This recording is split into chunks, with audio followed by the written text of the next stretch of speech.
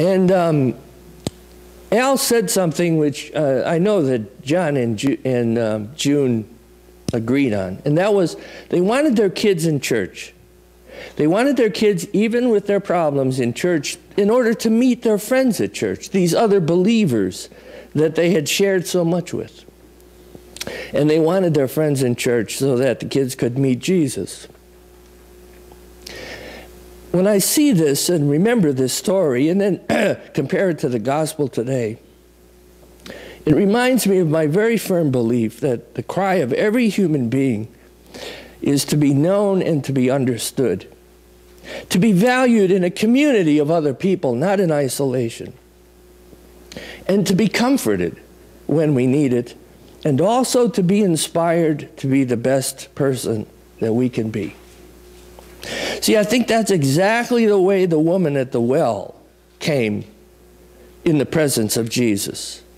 To be known and understood, to be valued in a community, and to be inspired by this new person she had just met. Even in this short sketch we see in this woman, we see pretty much what her personality was like. And as I've said so often, when you read this whole scripture, things are just bouncing together in very strange ways, and questions aren't really answered, and new things come into play. You have to remember to read in between the lines. There must have been much more going on in this encounter than what we get in this short scripture passage. And the woman's personality comes pretty clear to us.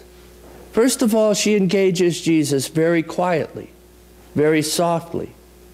As a stranger, of course, she would do that. But she gets into the conversation with him very quickly and seemingly with some comfort. Now, this well would have been the local hangout for gathering and talking about things. And probably when you went to the well, if you were one of those townspeople, you would expect to hear some news, some juicy gossip maybe, that you could take back to the family. And you could say, "Did you hear what went on at the church at the dance the other night? Oh, man." Nothing went on other than dancing, but you get my point. And this woman was not self-righteous. She wasn't arrogant or rude, which she well could have been, being encountered by this stranger and all of a sudden getting into some very serious talk. And she is surprisingly open-minded. She speaks her mind, and she is spontaneous with Jesus. And she even tells him and admits to the fact that she suffered many disappointments and obviously had some pain in her life, emotional pain at least. And she understands religious things. She knows what she's talking about between the Samaritans and the Jews. And her discussion is not an ordinary discussion, because talking with Jesus, the two of them break through a lot of barriers, a lot of strong prohibitions in that society. The Jew versus the Samaritan, the man talking openly to a woman, and the worship styles and the places and the rules. Lots of rules about worship. And some of those rules we have in our own heads. They bounce around continually about the way things should be done. The unfortunate thing about the history of the church, among the many good things, there are those times when the church, instead of turning to a banquet, chooses instead to go to the drive-up window at McDonald's. God is offering the banquet, and sometimes the church chooses McDonald's. There were so many barriers and so many stereotypes and so many false ideas that needed breaking down, and Jesus shows himself doing that with this woman. And some barriers that need to be broken down, if they are not broken down, create a lot of pain. I remember clearly in that Lutheran church people saying, "I don't know why they bring those children to church." And every time Bobby would have a seizure in the midst of the worship service, although it was confined to that pew that they sat in, and Al contained his son and gently nurtured him while this was going on, people would say, "Well, it happened again." Barriers, stereotypes, rules, Jesus goes so far beyond those barriers. And not only does he go beyond them, which is annoying enough, but he also asks us to follow him across those barriers. The barriers that keep us from experiencing the fullness of God, the boxed-in thinking that everyone in this room suffers from in some way or another. You and me together in that category. And there is no holding, however, of Jesus where we want him. Every moment he may lead us in a new direction and a new understanding. And the world of the individual, like this woman, the world gets shaken. It's said in such a subtle way when she goes back to her people. She says, could this be the Messiah? Could this be the Savior of the world? Never expecting that she would meet the Savior of the world face to face at a well in her own neighborhood, the hangout place.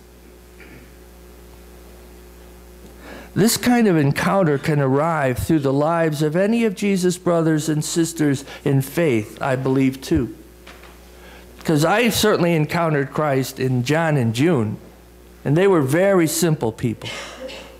And I encountered the mind of Christ in Al, a very sophisticated and well-to-do person. Jesus' discussion with this woman at the well gives her an option. You know, when he starts to talk to her, she can hide all of who she is. She doesn't have to talk to him about that. That's her option. Or she can be her real self and share her truth and thereby somehow seek acceptance and perhaps see her faith grow. There is great freedom in speaking the truth in the presence of God's love, and that's what she discovers. She must somehow have felt deeply Jesus' understanding and Jesus' forgiveness and Jesus' comprehension of her painful life and Jesus' acceptance. You and I would not be so graceful about telling people if we had been married 5 times. And we would expect to be put down for that in this society. And we wonder, what kind of a person would go through 5 marriages? Jesus honors her by sharing his deepest truth, just as she shared hers. He says, I am the Christ. The one you are speaking to is the one you seek. Perhaps his hope for the world overflows in the presence of this ordinary, wonderful, needy, gifted woman. And maybe Jesus' hope for the world overflows in our presence too, in the presence of me and you. Adrian van Kam, who is a Dutch Catholic priest, wrote this: no greater gift can be given to people than the presence of people who allow them to be themselves. No greater growth in the Spirit can be experienced than that which divine acceptance makes possible. The woman runs from Jesus with a joyful heart to tell the village people, could this be the Christ that I have met, that I have encountered? And for her and for others, a new life begins and the kingdom breaks in. And even the disciples don't understand this. Jesus' hope is expressed in his feelings and his readiness to say to them, the harvest is here. You see, people will hear this word and it will change their lives and it will open them up. Do you believe this?